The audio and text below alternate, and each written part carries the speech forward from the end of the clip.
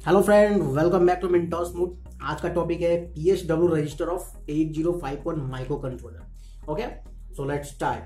तो PSW register of 8051 micro controller किसको बोलते हैं? जो फ्लैग रजिस्टर होता है ना, उसी को PSW रजिस्टर बोलते हैं, मतलब कि प्रोग्राम स्टेटस वर्ड। क्यों बोलते हैं? क्योंकि अगर हम कोई भी प्रोग्राम कर रहे हैं तो उसका रिजल्ट क्या होगा, तो उस रिजल्ट को देखने के लिए हम इस रजिस्टर का ही स्टेटस को देखकर इंस्पेक्ट करके पता लगा लेते हैं कि प्रोग्राम का रिजल्ट क्या है। इसीलिए इसको बोलते हैं PSW रजिस्टर, मतलब प्रोग्राम स्टेटस वर्ड। प्रोग्राम का स्टेटस पता कर लेते हैं बाय इंस्पेक्टिंग दिस रजिस्टर्स।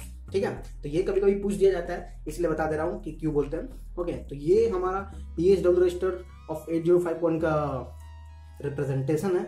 ये PSW 0 से PSW 7 तक जा रहा है। ये पैरिटी है, ये कुछ डोंट केयर है, ये ओवरफ्लो है। ये RS0 RS1 रजिस्टर बैंक है। ठीक है, ये पार्टिकुलर रजिस्टर के लिए यूज होता है। ये F0 है, वो यूजर डिफाइंड फ्लैग बिट है। ठीक है, ये ऑक्सिलरी कैरी, ये कैरी है। ओके, तो सबका यूजेस क्या है ये हम देखने वाले हैं अभी।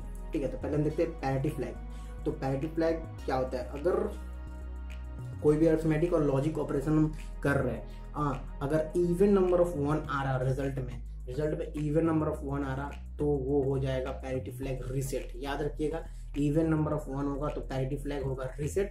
अगर ऑड होगा, ऑड नंबर ऑफ 1 आएगा तो पैरिटी फ्लैग होगा सेट।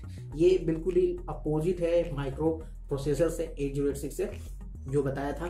ठीक है, तो यहाँ पे देखिए रिजल्ट एक एग्जाम्पल के तौर पर दिया हूँ। ये रिजल्ट में कितना 1 है, 1 2 3, मतलब कि ऑड नंबर, तो रिजल्ट हो जाएगा सेट। ठीक है, सेट हो जाएगा क्योंकि ऑड नंबर ऑफ 1 है। ठीक है, तो ये था पैरिटी फ्लैग। अब आते हैं ओवरफ्लो फ्लैग। ओवरफ्लो फ्लैग भी देखिए क्या होता है कि अगर हम अरिथमेटिक और लॉजिक ऑपरेशन करते हैं, ठीक है, 8 बिट पर, अगर रिजल्ट होगा with in the range of 128 -128 to 127, then overflow flag और ओवरफ्लो एरर अकॉर नहीं होगा। लेकिन अगर इफ रिजल्ट ऑफ अरिथमेटिक और लॉजिक ऑपरेशन इज बियॉन्ड, मतलब कि बाहर जा रहा है या उसके अलग है, उससे अलग है, -128 से 127, देन ओवरफ्लो एरर विल अकॉर और जनरेट। तो यहाँ पे इसी में देख लेते हैं 83H है इन दोनों का रिजल्ट। ठीक है, 83 को अगर हम ब्रेक कर रहे हैं डेसिमल में तो क्या होगा? पहले देखते हैं, ये 3 है, तो 3 × 10 16 का 0 सॉरी, प्लस 8 × 16 का 1, तो ये क्या हो जाएगा? ये हो जाएगा 131।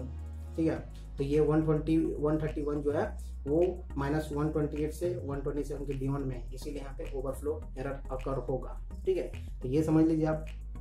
उसके बाद आते हैं F0।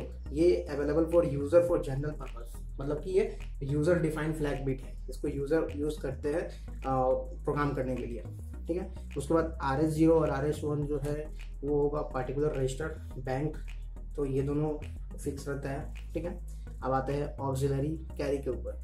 ऑक्सिलरी कैरी, अगर कैरी जनरेट हो रहा विद इन लोअर लेवल, मतलब कि ये लोअर लेवल में, मतलब कि D3 से D4 के बीच में अगर कैरी जनरेट होगा तो ऑक्सिलरी कैरी हमारा सेट हो जाएगा, एल्स रीसेट हो जाएगा लोअर लेवल में। याद रखिएगा, लोअर लेवल। ठीक है, और carry flag, overall carry generate होगा तो कैरी सेट होगा, एल्स रीसेट होगा। ओवरऑल कैरी मतलब क्या? मतलब कि D7 के बीट पर अगर कैरी जनरेट होगा तो कैरी फ्लैग सेट होगा, एल्स रीसेट होगा। तो ये था total PSW register of 8051। I hope आपको समझ में आया होगा।